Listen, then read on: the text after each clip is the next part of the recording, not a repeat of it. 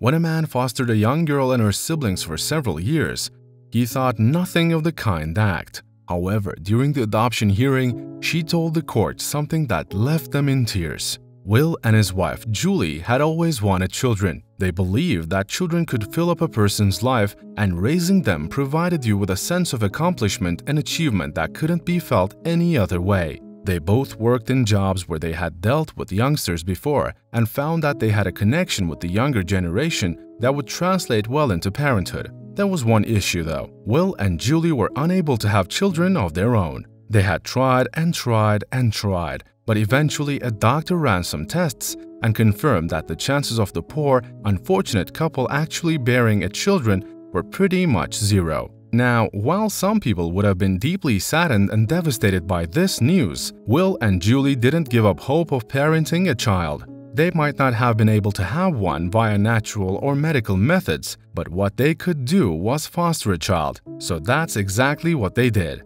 Foster parenting seemed like the best idea, said Will, remembering back to when they first made the decision. Sure, it hurts a little that we couldn't have a baby of our own, but there was no need to get ourselves down about it. We both still had a lot to give, and if foster parenting was our only way of showing that love, then it was a totally worthwhile thing to do. Foster parenting is where a couple can provide children with a safe, loving home when they can't live with their birth parents. There are a wide variety of reasons why a child might need to be fostered, and while it might only be for a night or two in an emergency situation, it can on some occasions last much longer. In fact, some children stay with their foster parents for several months or even years until they turn 18 and become legal adults. This kind of foster parenting allows children to live and grow up in a supportive environment that tries to replicate and fulfill their needs. Not only physically, such as food, water, and a warm and comfortable home to live in,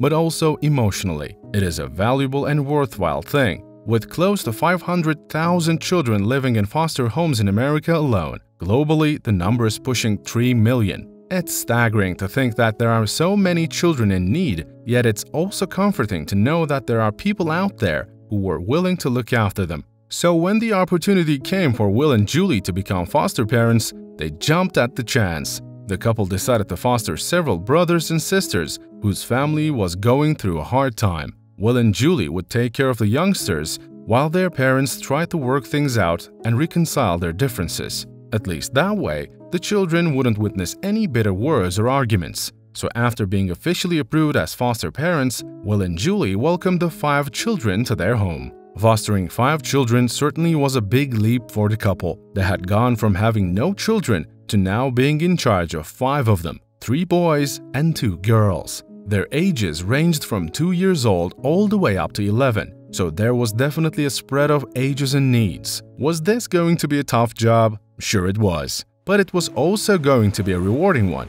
and one that would change not only their lives, but also the lives of the kids forever. We had every intention of fostering maybe 1 or 2 children, said Will, reminiscing about their life-changing decision. But when this adorable family of 5 came along, then Julie and I just couldn't turn them away or see them split up.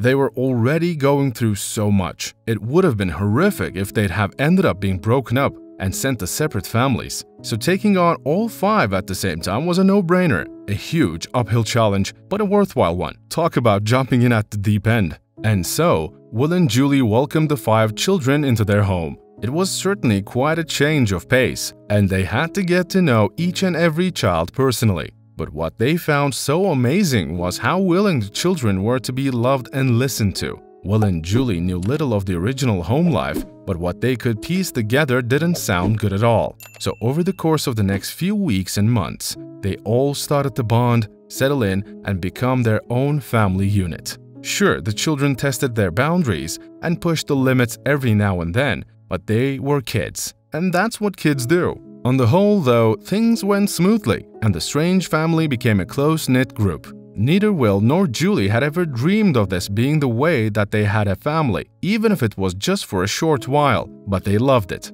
But all good things must come to an end, and at some point, foster parents have to say goodbye to their wards. That is, unless something comes along to throw a spanner in the works. Keep watching this video to discover how things got even stranger and more complicated. The plan was that the children would stay with Will and Julie for a limited amount of time, maybe only a few months, while their parents reconciled and their original home became a much more friendly and a less toxic place for children to be. But as time wore on, it became obvious that the kids' mother and father would not be able to patch up their differences, and neither of them were ready, capable, or even willing to take custody of all the kids, which left them in a serious predicament. They could move on to another foster home, then another, until the state finally found them somewhere more permanent. But Will and Julie didn't want to see their young lives disrupted any more than they already had been. So the couple put their heads together, had some long, serious talks, and came up with a plan.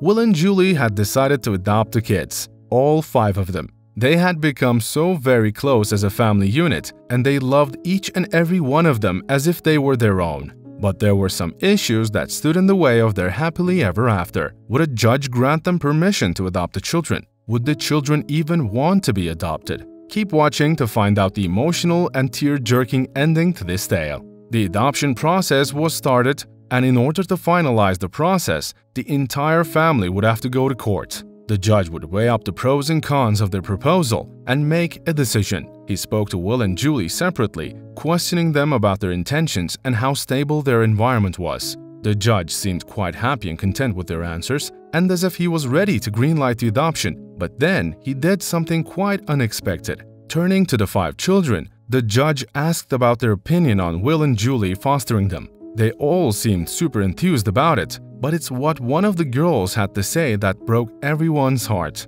When asked specifically about how she felt about Will, she said, "I've never felt that he's my foster father. I only felt that he's my real father. I wouldn't choose a better one for us if it was up to me." The court felt silent at the words, and the little girl looked around, thinking that she had maybe done something wrong. The truth was that everyone had tears in their eyes. Will and Julie were quietly sobbing, and even the judge had a look of great emotion on his face. It was clear to everyone just how much the 5 kids looked up to, respected and loved Will and Julie. And the judge had no doubts that the couple would be able to properly adopt the children that they had fostered for so long. It just goes to show that even though Will and Julie were not able to have children of their own, they still had so much love to give. Even though they might not have physically given birth to the 5 kids, they were the ones that brought them up and loved them unconditionally and without question. And that was what made Will and Julie the best parents in the world. So now it's over to you. What did you think of this incredible story?